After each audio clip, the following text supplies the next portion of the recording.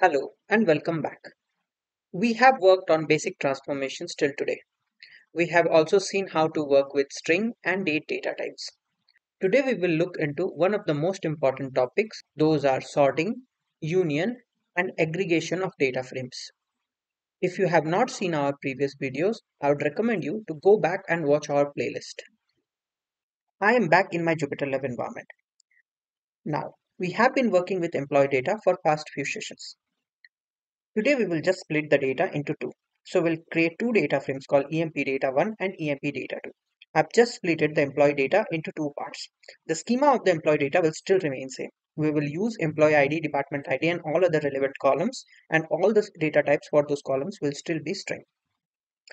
I have used Spark.create data frame in order to create both the data frames. The name of the data frames are EMP data 1 and EMP data 2. Let us quickly run through by generating Spark session and the employee data frames.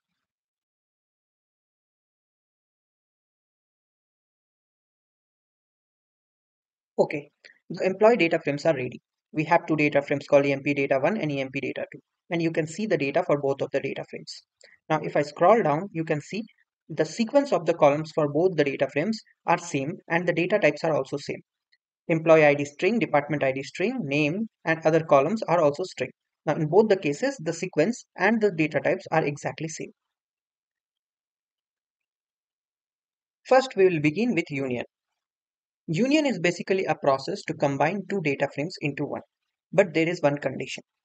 All the columns from both the data frames should be same and the data type should also be same. But for union and UnionAll to work, we also need the column sequences to be same. So if we see the EMP data 1 and EMP2 data frame, both the data frames have same columns with the same data type.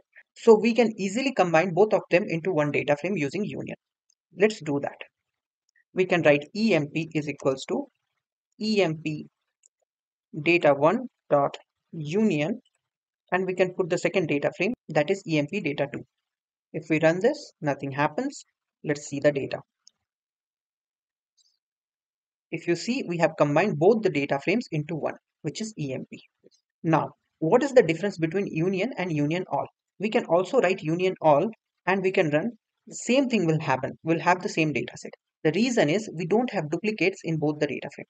If we have some records which are present in both the data frames, in case of union, there will be no duplication.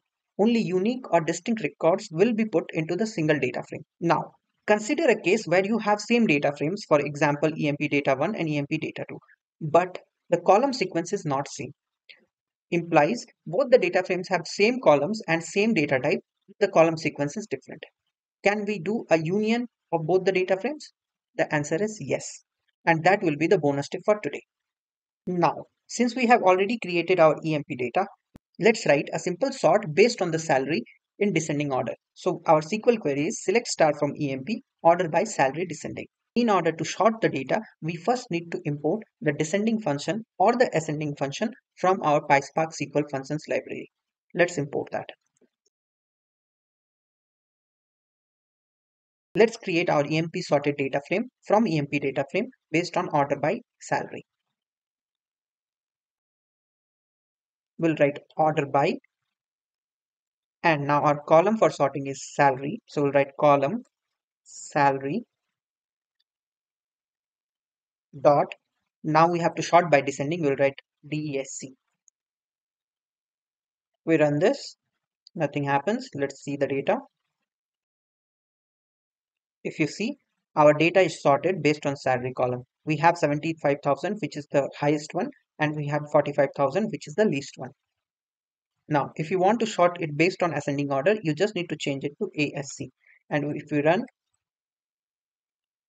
the data is sorted based on the ascending order. We have the least 45,000 in the top and 75,000, which is the highest, in the bottom. Aggregations are basically one of the most important part of data analysis. We basically combine and find out a result in the process of aggregation. So consider an example where we need to find out the count of employees grouping based on the department ID. So in order to do that, first we need to import the count function from PySpark SQL functions. Let's do that. Let's write our EMP count data frame from EMP sorted data frame. Now, in order to aggregate, we first need to do the group by. So we'll write group by based on department ID. Now, we need to aggregate the count of employees. So we'll write dot agg for aggregation, and we'll write count, which is our function, and put the column name, which is employee ID. Now, if we run this, awesome, we have the count of employees based on department ID. But if you see the column name, this is count of employee ID. So is there a way we can rename this column to a proper column name? The answer is yes. We just need to put dot alias after count, and we'll put the column name as total department count. See, the column name is fixed now. Let's see one more example where we'll group the data based on department ID, and we'll find out the total salary as per the departments. Now, we know we need to first import the sum from PySpark SQL functions. Let's write our sum data frame. We need to group by based on department ID. Now we can write our aggregation as .agg. We can call the sum function as sum, and we can put the column name, which is salary. Now we know we can alias the column using alias.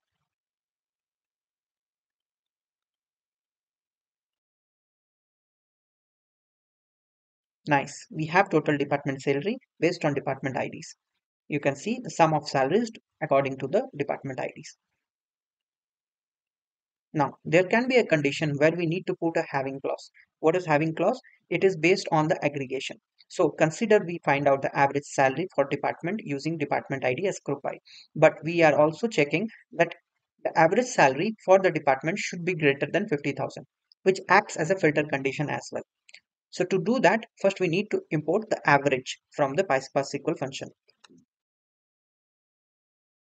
Let's write our EMP average data frame.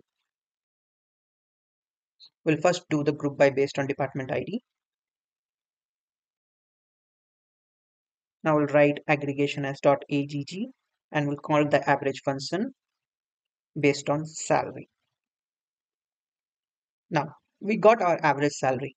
Let's rename that.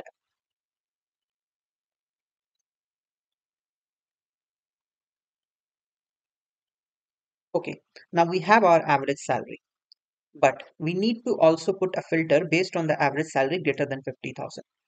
So to do that, we'll just write a filter condition. We'll put dot where. Now our new column that we have generated is average department salary. So we'll write average department salary greater than 50,000. Let's run this. Nice. If you see, now we have only 1, 2, 3, 4, 5, 6, 6 departments, whereas we have total 7 departments. So one of the department might have an average salary less than 50,000. Time for bonus tip of the day.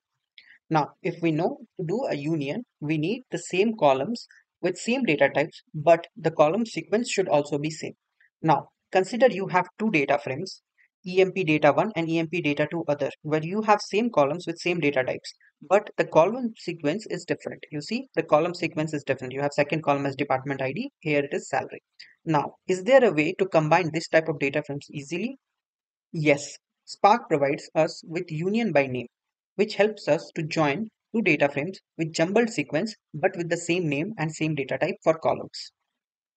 Let's write EMP fixed equals to EMP data 1 dot union by name, and we'll use the second data frame, which is EMP data to other. Let's run this.